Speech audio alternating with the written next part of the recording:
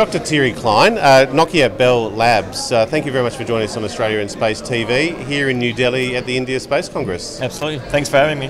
Look, you gave the opening plenary yesterday here and talking about the Nokia 4G network that's been established on the moon.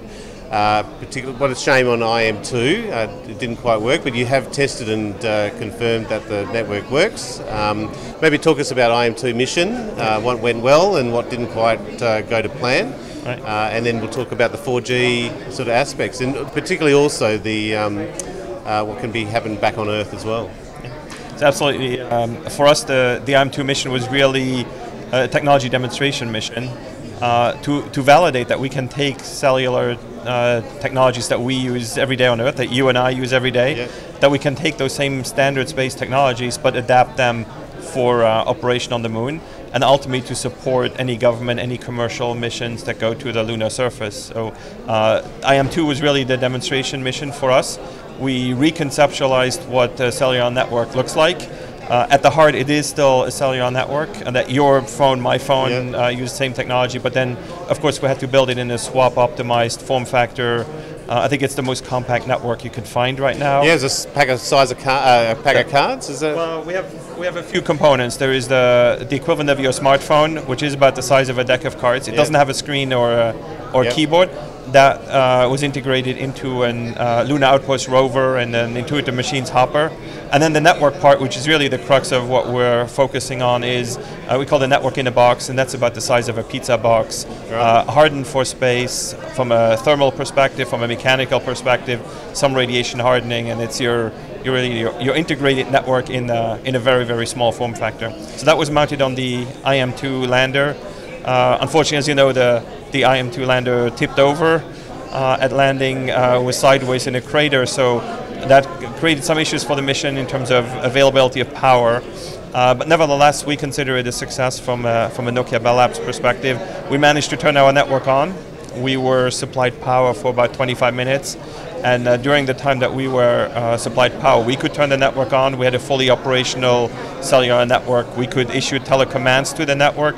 We got telemetry data back from the network, so we were confident we had an operational network on the lunar surface just for a very short period of time. Well, we talk about the 4G network that we see here in the terrestrial environment. How much, I think the project you mentioned was 2018 you started this project. How much sort of adaptation was there required? Obviously the radiation in space, but was there a giant leap there in terms of advancements there, or just some modernisation and adaptability to the environment? So I'd say there's really three main engineering challenges we faced. At the heart, it is the cellular network. It builds on the Nokia network, Nokia product. But the engineering challenges were really, one, optimizing the size, weight, and power. So we have massive integration from a hardware and software perspective. Even though it's all the functionalities you find in the cellular network, we massively integrated the form factor. So that's the first one. The second one is around environmental hardening. It has to survive launch. It has to survive transit to the moon. It has to survive landing on the moon. So a lot of the mechanical stresses on the equipment from a shock, vibration, acceleration perspective, thermal, as well as radiation. So that's a lot of the engineering challenges around the mechanical and the environment that you operate the network in. Not so much the communication aspect itself, but the mechanical environment. And then the third one is it's a fully autonomous network. The IM2 mission is a robotic mission. There are no astronauts in it. But even if you think of a mission with astronauts, they have a lot of things that they're doing. Being a telecom technician is not their job. So this network has to be completely self-deploying, self-operating, self-healing, self-configuring. So a lot of engineering went into making this network autonomous. What's your background? Are you on the comm side, or are you a space person? I suppose the learning at Nokia here with this mission from NASA is to go, wow, this is a really great challenge. I'm just thinking, what was the learning curve for you, and maybe the makeup of the team? How big, and sort of the skill sets there? So my background, my day job, I'm a networking researcher. You're a network guy? I lead the research at Nokia Bell Labs, but my technical background is engineering, networking, communication. Outside of work, I'm a space geek. Okay, so there you go. This is the perfect project to marry hobby and nice. professional.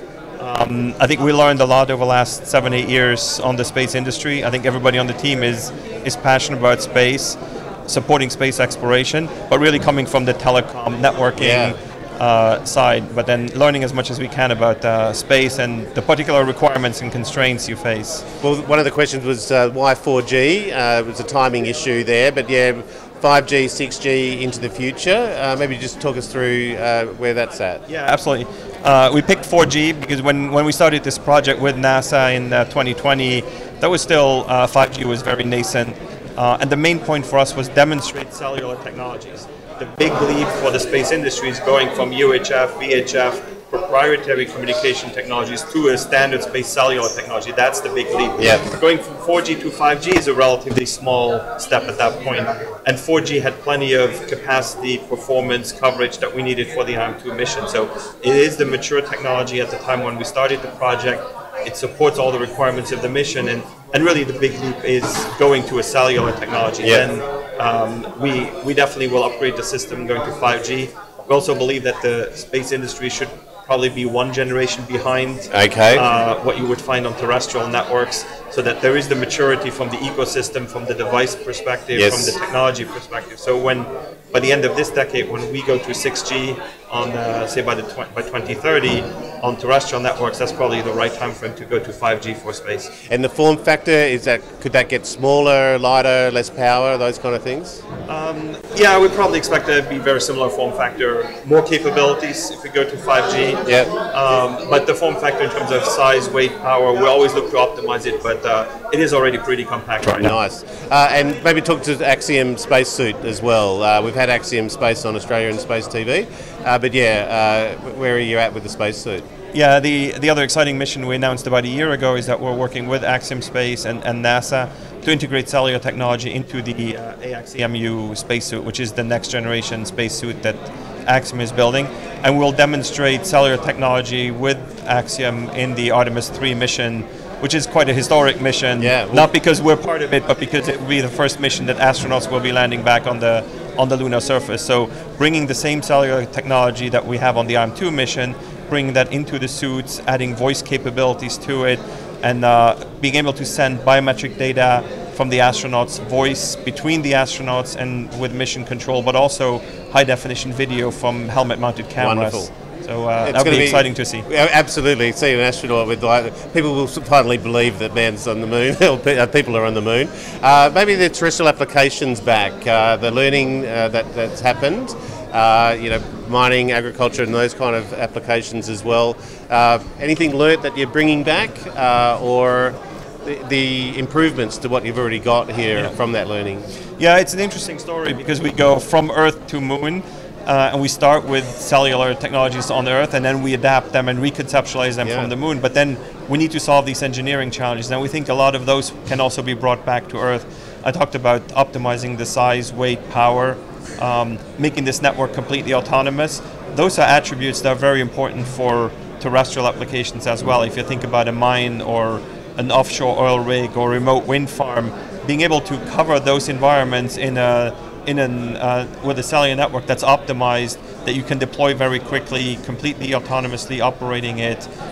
Those are attributes that are very important for some of these harsh industrial environments. And any advances we make for space will be beneficial for terrestrial applications as well. And I think in terms of a life cycle, that as space being one behind, you learn that and then apply that back for the next network and the like, and that life cycle.